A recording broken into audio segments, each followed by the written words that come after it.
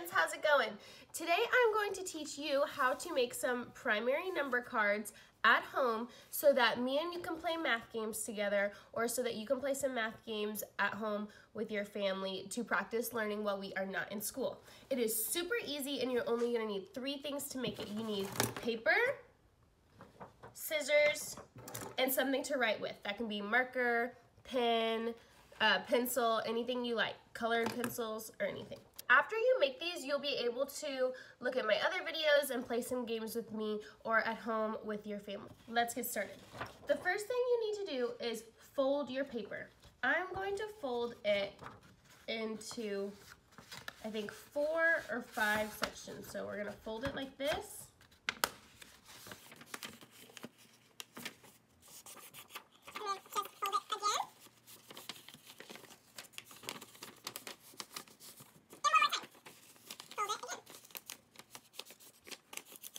When it's folded, you can go ahead and take your scissors and cut it into about 4 places. So 1, 2. So now you have 4 different strips of paper. Now you are going to cut each strip where you folded it.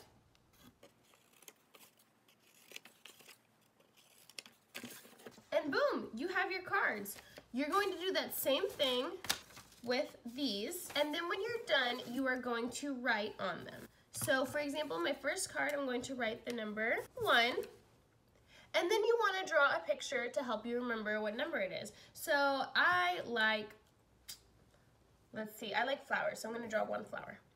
There you go, there you have it, my 1. What comes after 1? 2. I can draw 2 smiley faces. Ooh, not the best smiley faces, but I tried. 2, 3, draw 3 lollipops, 3.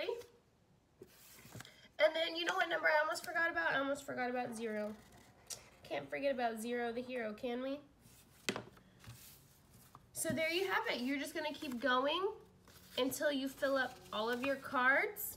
You should get to, I think, let me see, 4, 8, 12. You should get to about 15 with just this one piece of paper. And now that you have made your cards, woo! Check out my other videos so you can learn how to play some games just like we did in school, or play with me through a video. If you play any of my games or follow along with any of my videos, please be sure to comment below. Tell me how it went.